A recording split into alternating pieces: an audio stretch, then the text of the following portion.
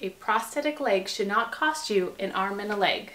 In this series of videos, we're going to be talking about and exploring all questions surrounding cost of a prosthesis, how in the world it costs so much, how do I as a prosthetic provider get paid, along with diving into insurance, different types of insurance, what gets covered, how it gets covered, and also some tips and resources to help you navigate obtaining a prosthesis without going into debt and minimizing frustrations. Throughout these videos, if you have any questions, please drop them down below and we'll be happy to answer them. So let's get started. Today we are focusing on the cost of prosthetics. So I have here just a standard transtibial prosthesis. This one is a pin suspension system. Just drop in the comments your swag, your scientific wild ass guess how much you think this thing costs. What about for an above knee prosthesis?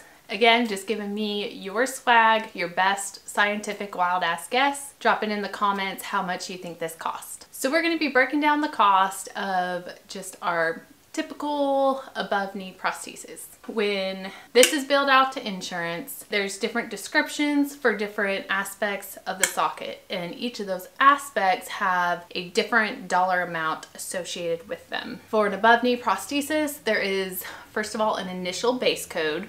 And I'm just looking at Medicare reimbursable numbers. Most other insurance companies follow along suit with Medicare. Base price for just your most simple basic above knee prosthesis is,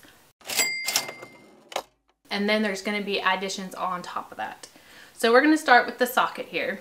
One of the codes that's used to describe it is its material. This is carbon fiber, lightweight material, so there's a code for that. It is also laminated with acrylic resin that helps it be lightweight, get strong. The other thing that we bill out for is a rigid frame with a flexible inner. We do this for our transtibial sockets as well. We have this flexible inner that is removable. Not only does it add a little bit more comfort, but it also helps tremendously with volume fluctuations. And when it comes to this code, you should have at least about 1/2 inch material exposed to count it as a flexible inner rigid frame system. There are also codes that are used to describe the shape and style of the socket. So this socket, it's ischial containment and it's a total contact socket. So it's going to be in total contact with your whole residual limb. There shouldn't be any areas that it's not touching your limb. Those are all the codes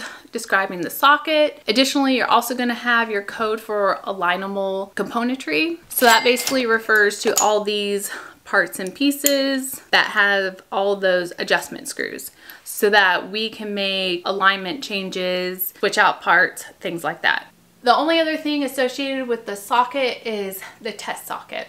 Typically, I'm only billing out for one test socket, but you can bill for two. The next main aspect is going to be your suspension. So whether that's pin suspension, sleeve suspension, suction suspension, lanyard suspension. So this one is, we did a lanyard and locking. It's in the same category. Now we get into the most expensive of the prosthetic components. One of the knees that we're typically using is the Oser Total Knee that I have done a video on that I'll link it above and put it in the description if you're interested in checking it out. This one has 3 billable codes. It's polycentric and it has a stance phase lock. It also has stance flexion, and then third, it has extension assist. And the last main componentry is the foot. And the descriptions for feet are horrible and do not allow you to accurately describe the actual characteristics of the foot.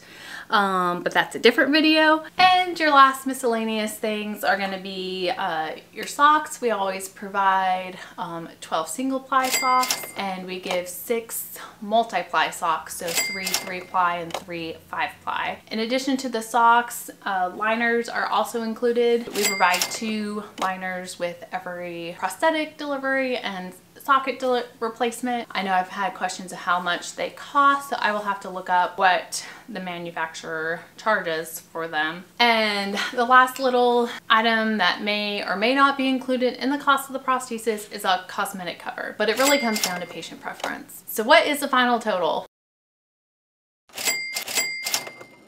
That's about typical for a above knee prosthesis.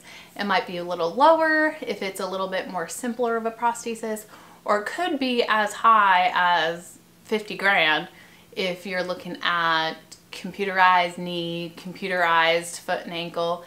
It just depends.